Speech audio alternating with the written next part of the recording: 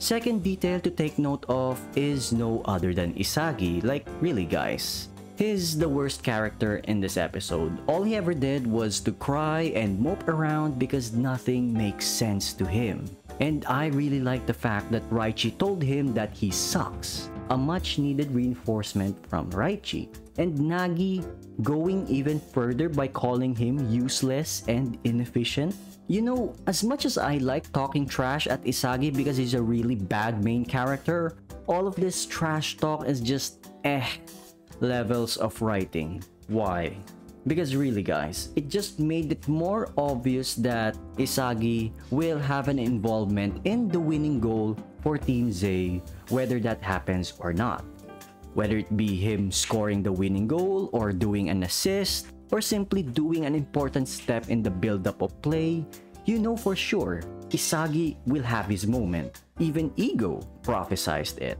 And I dislike it. Not because it was telegraphed to us in advance, but because the stupid Blue Lock fans will call it hype again next week when it could not have been more obvious. And one last detail before I end this review, the portion where Chigiri and Zantetsu were having a moment. You know guys, I never really cared about the animation. I think it's alright for the most part, but really, this particular moment, the animation is terrible.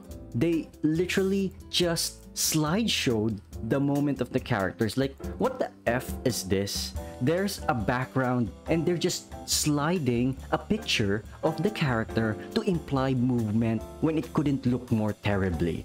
This is just bad, and by far the worst animated scene I've ever witnessed from the show since episode 1. I feel like they did Chigiri and Zantetsu wrong here.